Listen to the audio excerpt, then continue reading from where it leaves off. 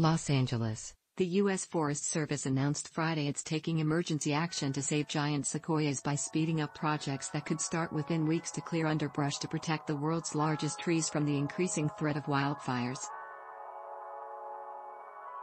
The move to bypass some environmental review could cut years off the normal approval process required to cut smaller trees in national forests and use intentionally lit low-intensity fires to reduce dense brush that has helped fuel raging wildfires that have killed up to 20% of all large sequoias of.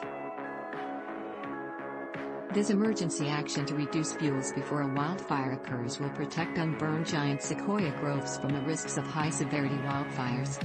The trees, the world's largest by volume, are under threat like never before. More than a century of aggressive fire suppression has left forests choked with dense vegetation, downed logs and millions of dead trees killed by bark beetles that have fanned raging infernos intensified by drought and exacerbated by climate change.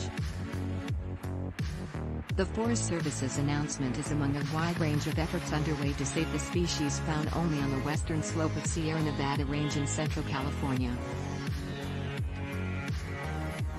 Most of about 70 groves are clustered around Sequoia and Kings Canyon National Parks, and some extend into and north of Yosemite National Park. Sequoia National Park, which is run by the Interior Department and not subject to the emergency action, is considering a novel and controversial plan to plant sequoia seedlings where large trees have been wiped out by fire.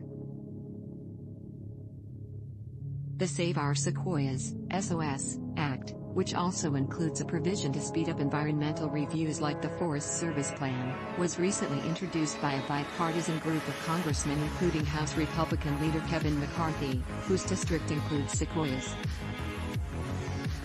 The group applauded Moore's announcement Friday but said in a statement that more needs to be done to make it easier to thin forests.